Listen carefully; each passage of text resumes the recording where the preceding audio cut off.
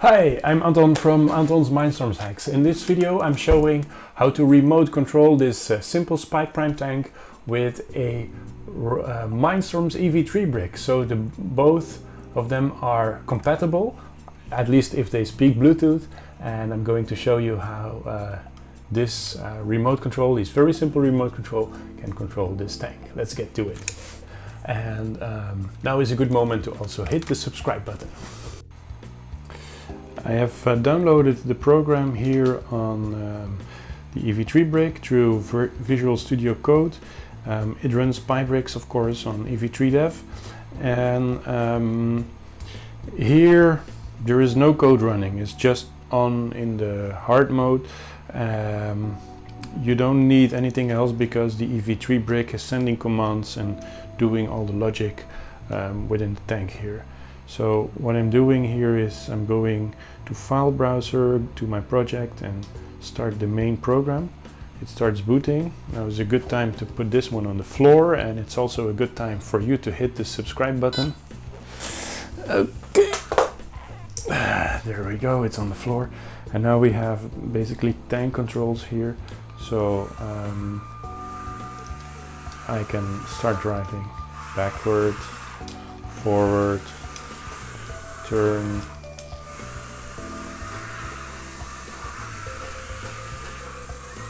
a nice figure 8.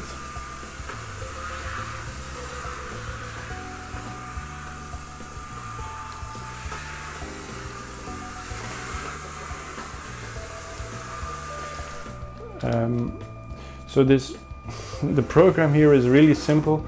There is a program running here that forces this motor into a central position back. So if I release the stick, it moves back, and it also transmits the angle of the stick and translates that into the power of one of the motors of the tank here.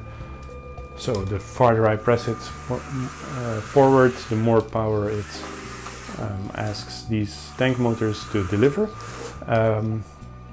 How this works is that this brick sends MicroPython commands over REPL, REPL, and so this other brick can be passive. It just creates a Bluetooth connection, stops the telemetry that comes out of there, and starts sending commands over raw REPL, and there you have it. It's a remote control.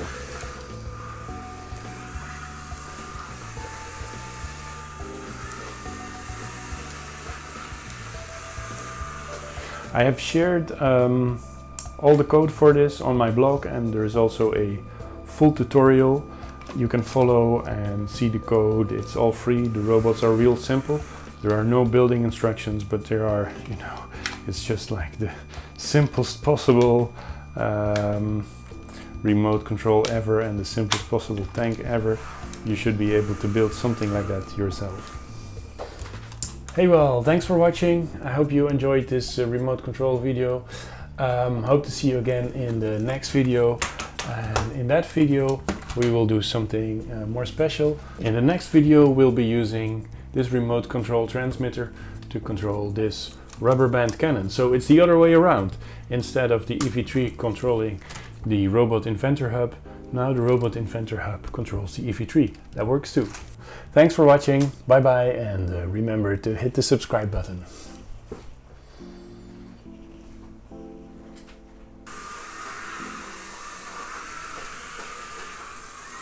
A nice figure 8.